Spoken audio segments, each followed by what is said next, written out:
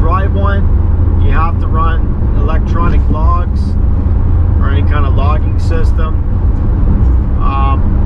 Legally, you do not need a CDL to drive a cargo van, but some companies might require you to have a, depending on your state, a chauffeur's license or Class C, as in Charlie, commercial license. So there's A would be tractor trailer, B would be straight truck over 26,000 pounds. Then your C license, I think, covers you from anything under 10,000 pounds up to 26,000.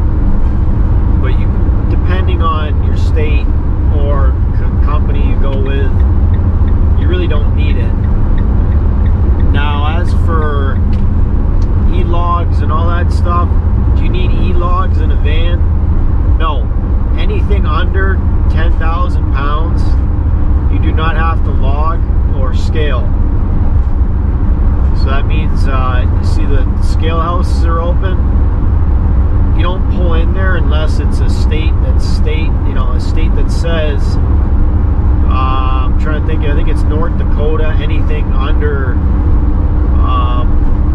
or over 8,600 pounds or something like that, then you would have to pull in there in a van. I think there's only like 2 or 3 states in the United States. In Canada, as long as you're not over 4,500 kg, which is I think 10,000 pounds or some stupid thing, or 9,950, you don't have to scale or log. So that's that. The only time you would ever have to scale and log is if you're hauling hazmat and the freight, I believe, is over, it's explosive or something, and fire or something, whatever, can catch fire. I think you would have to pull in the scales then and run paper logs. Those are really, that's the only time you would ever have to do that, if you're hauling hazmat that's over 1,000 pounds. You'd have to check with your company on that, whatever company policy and stuff like that is. If you're going with somebody like FedEx or XPO or Panther or somebody like that, they will let you know what their company policies are and how they want you to do stuff. But just from a regular Joe Schmo that's gonna get on with somebody like Lone One, or maybe they have their own running authority. Basically, it's the Wild Wild West. You can do whatever you want. We're an unregulated commercial vehicle is what you are. So anything under 10,000 pounds, it's the Wild Wild West. You can drive yourself stupid. There's no hours of service. There's really no regulations as to what there would be in a, semi or straight truck type thing. So basically, you're free to do what you want, but use that with caution. Don't be stupid. Drive 2 days straight without sleep or something like that.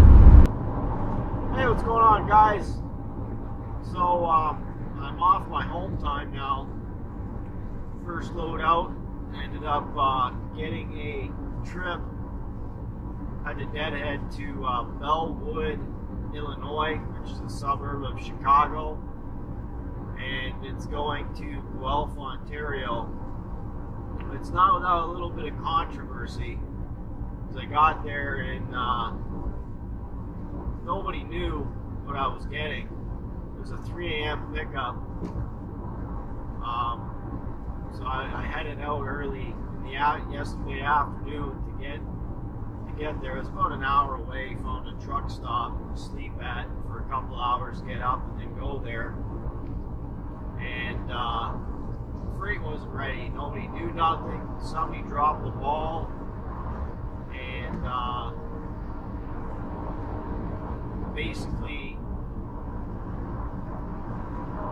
didn't send an email or whatever to this person in shipping, and put was behind the 8 ball. So otherwise I would have been loaded at 3 and boogieing down the road and probably been almost in Guelph, Ontario now. It's something fell on my baby wipes. But right now it's about close to 9:30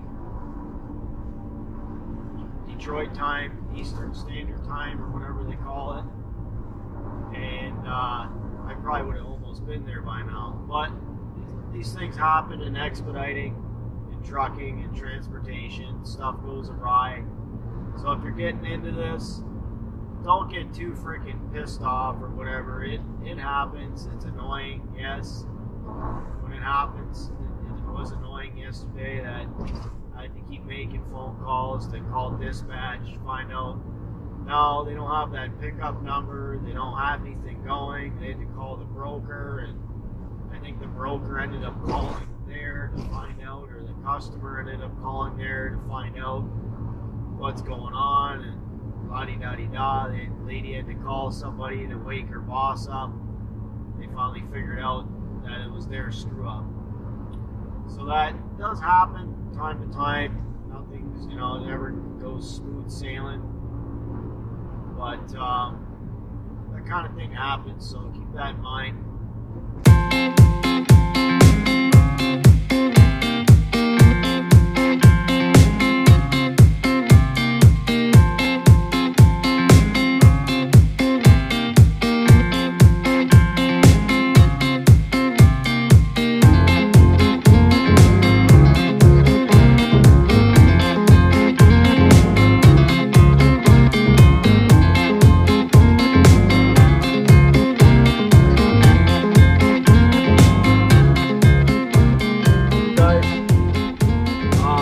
My trip just got offloaded. I did not have a chance to film them offload me. I'm gonna start doing that. This one was a really rush job because I was delayed at the shipper by 3.5 hours.